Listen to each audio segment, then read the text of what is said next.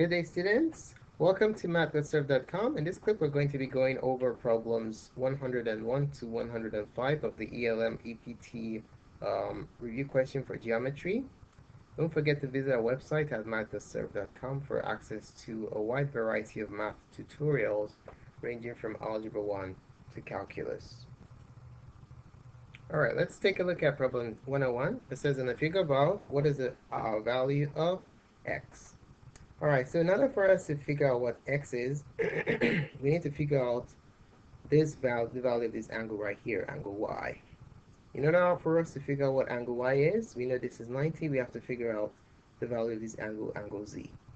So using this triangle, we can find z first, and then find y using these two angles, and then ultimately we can find the value of angle z.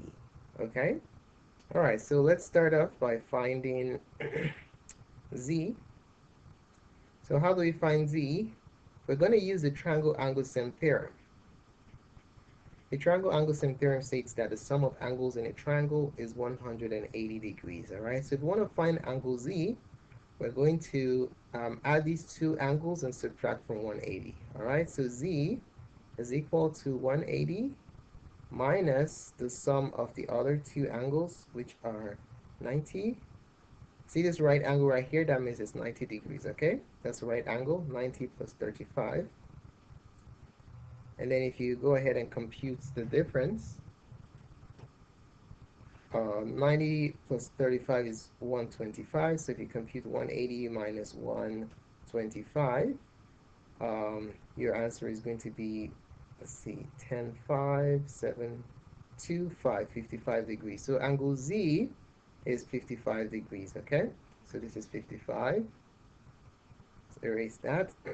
Change it with its new measure, which is 55. Okay, now that we know those two angles on the straight line, we're going to use this information. We can find what y is, okay? So what is the sum of angles on a straight line? Using the linear pair postulate, we know that if you have a sum of two or more angles on a straight line, they all add up to 180 degrees. All right, so next thing we're going to do is we're going to find y. Find y. Now, since 55 and this angle 90 degrees add up to, since 55, 90 and y add up to 180, y is simply going to be the sum of these two minus 180, since they all add up to 180. Okay, so y is simply going to be 180, the sum of all three angles minus the sum of the other two, which is 55 plus. Now, what's the measure of this angle right here? Since it's the right angle is 90 degrees, okay? So that's going to yield 180 minus 55 plus 90. 55 plus 90, if you add it together, you get 5 for 145 degrees. So 145 degrees minus, 180 minus 145 degrees will give us the measure of angle y. So 10 minus 5 is 5, 7 minus 4 is 3. So we have 35 degrees. So angle y is 35 degrees. All right, so what can we see here?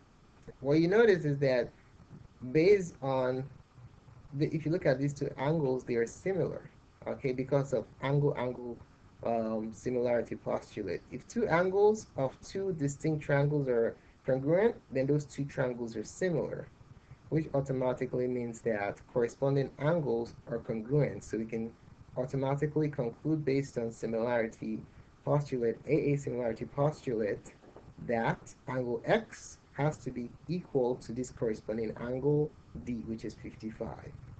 Okay?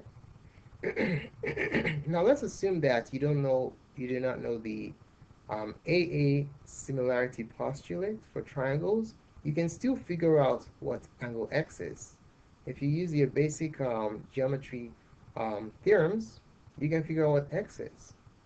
The triangle angle sum theorem we can use there to find out what x is. X is simply the sum of all three angles, which is 180, minus the sum of the other two, which is 35 plus 90. Okay? And then when you work this out, you get 180 minus 125 And your final answer is 55 degrees. So you can clearly see that our answer is option letter D. All right, let's take a look at problem number 102. It says in the figure above, L1 is parallel to L2, and Y is 127. So anytime I'm given the value of an angular measure in a problem, please apply it to the figure, okay? So since Y is 127, without wasting time, I'm going to label the value of angle Y as 127. We're asked to find the value of X. Now, anytime you have two parallel lines cut by a transversal, corresponding angles are congruent, all right? So this angle right here, angle Y, is corresponding to this angle right here. So if this is 127, guess what? This angle right here is 127 also. Now these two angles are supplements of each other. They add up to 180 degrees. So if they both add up to 180 degrees, in order to find X, what are we going to do? We're going to take the sum of both of them. So X is basically equal to the sum of both of them, 180, minus one of them, which is 127, since they're a linear pair. Okay? So if you subtract 127 from 180, you're going to end up with 53 degrees. All right? So we can clearly see that option C is our answer. All right, let's take a look at problem 103. It says in the figure above, CD is parallel to AB. What is the measure of angle ACB? So if CD is parallel to AB, that means this line is parallel to this line right here. Now, what is this angle right here? Okay, ACB, what is that measure? Now, if you have two parallel lines cut by a transversal, these interior angles right here are known as alternate interior angles. Okay, so if you have two parallel lines cut by a transversal, alternate interior angles are congruent. Okay, so let's write that down. If two parallel lines are cut by a transversal, this is our transversal here, CV, alternate interior angles are congruent. Okay, alternate interior angles are congruent, and even corresponding angles are congruent also. All right, so keep that in mind. So since angles DCB is congruent to angle A,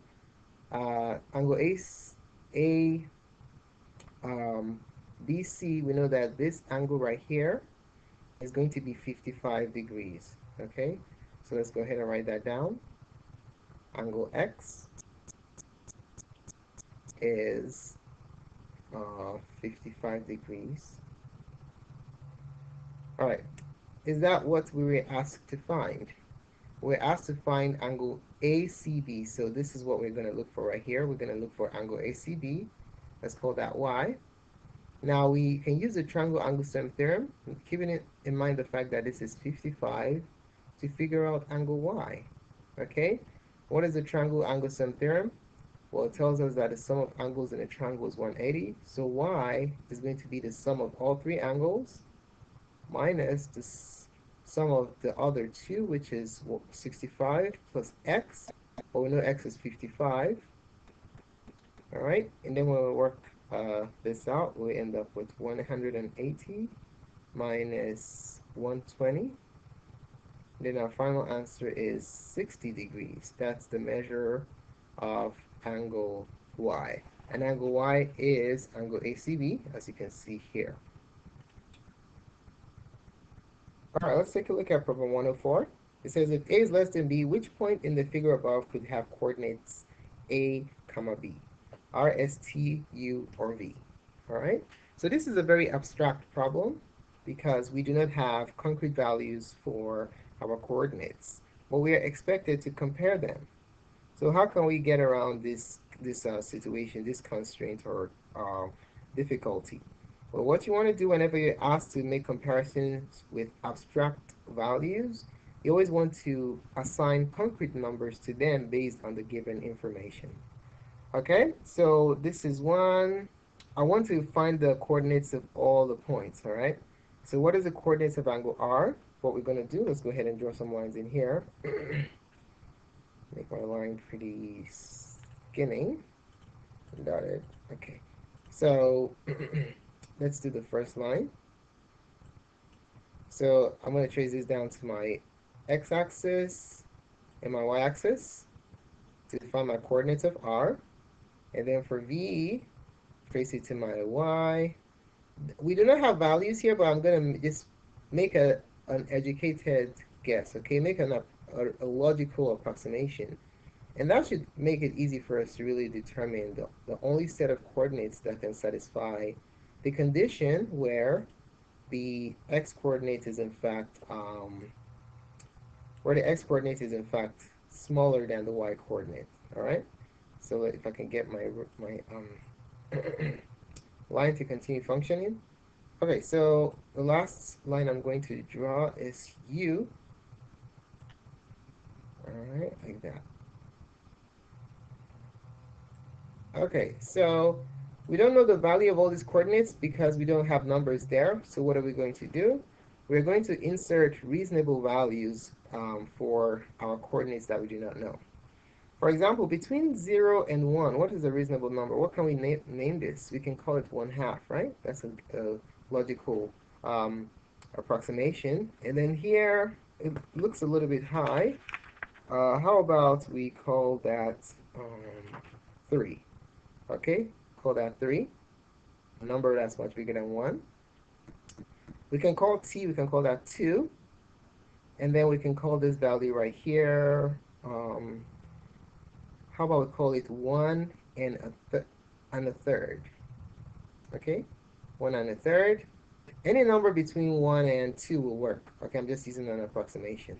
And then this one right here, we can call this 2. We can call this right here 3. And then this one right there, we can call it 2.5 because it's between 2 and 3. And then how about we call this one down here? Let's see. We can call it -1. Is it about the same? Yeah, it's okay. Let's call it -1. Oh, we still have another one down here. We can call that one -1/2. And then this one, we can call it +1/2. All right? Okay, so all these values I put on the axis are to help me assign concrete coordinates to our points.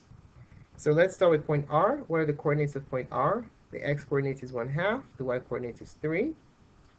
Point S, right here. The x-coordinate is 2.5. The y-coordinate is 1/2. It's just an approximation, all right? U, the x-coordinate is 3. The y-coordinate is -1/2. T, let's put T over here. The x-coordinate is 2, the y-coordinate is 0, since you're sitting right on the x-axis. V, the x-coordinate is 1 1/3, the y-coordinate is -1. So what this problem is asking us to do is to compare the x and the y values of each coordinate and see which the one where the x-coordinate is less than the y-coordinate, okay? So let's go ahead and do the comparison. We're going to have the points. 8 points are going to be in AB format. And then the next column, we're going to ask ourselves, is A less than B? That's the question. All right, so I'm going to make a little table here so that I can compare my coordinates in an organized fashion. All right, so first set, let's go in alphabetical order, okay? We have R. R is what? 1/2, 3. S is what? 2.5, 1/2. T is 2, 0. U is 3, -1/2. And then V is 1 1/3, -1. All right. So which one is the first coordinate smaller than the second? Let's look at this. Is 1/2 less than 3? Absolutely. So we can clearly see that our answer is option letter A. Okay, well, let's look at the other ones just to make know for sure. Is 2.5 smaller than 1/2? Nope. Is 2 smaller than 0? Nope. All right, and then is 3 less than -1/2? No. 3 is much bigger. Is 1 1/3 less than -1? The answer is no. So we see the only situation where the x coordinate is smaller than the y coordinate is point R. There are other ways to do this, which are pretty abstract, involving approximating distances.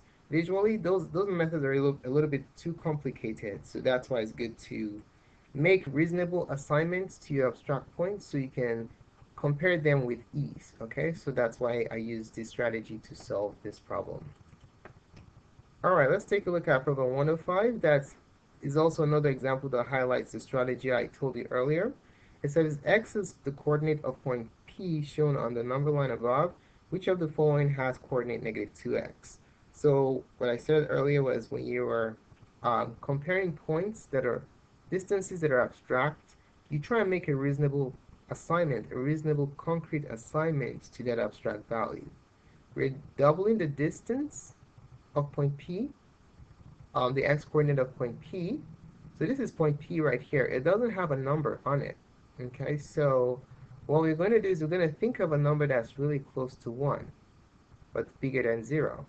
How about 0.9? Can we say x is equal to 0.9? Is that a good guess? Absolutely makes sense. Okay, but we are asked to find the value of -2x. So what we'll simply do is multiply this value by -2. All right, you see how easy it is when you give yourself a concrete reference? We can carry out computations with that approximate value you're using. So if you multiply -2 by 0.9, you get -1.8. All right, -1.8. Now, let's see. Which of these values is a good, well, before I go into that, let me show you this multiplication real quick, because some of you might be wondering how I got that. So if you multiply 0.9 by 2, 2 times 9 is 18, and 2 times 0 is 0, so you have 0.18. So how many decimal points, how many numbers do you have behind the decimal point in these two values? We have only one digit, non-zero digit, so we're going to move our decimal point up once. So that's why the answer of this product is 1.8. Okay, and then the negative, you just append it right there. So let's now look at the numbers we have here. Which of these letters is a reasonable approximation of this value, -1.8? -1.8 is close to -2, but farther away from -1. It's between -1 and -2, but much closer to -2. So we're looking at this boundary right here, between -2 and -1. The two options we have, eliminate A, B, and E, are B and C. Which of these do you think is -1.8? -1.8 is closer to -2 than it is to -1. So our answer is option letter B. So B is our answer for the problem. So thanks so much for taking the time to watch this presentation. I really appreciate it. Feel free to subscribe to our channel for updates to the remainder of this review series and other great math tutorials. And please post a comment to let us know what you think about this presentation, or if there are any questions that you would like us to make tutorials for, please share that with us. Thanks again for watching, and visit our website at mathcodeserved.com. Have a wonderful day.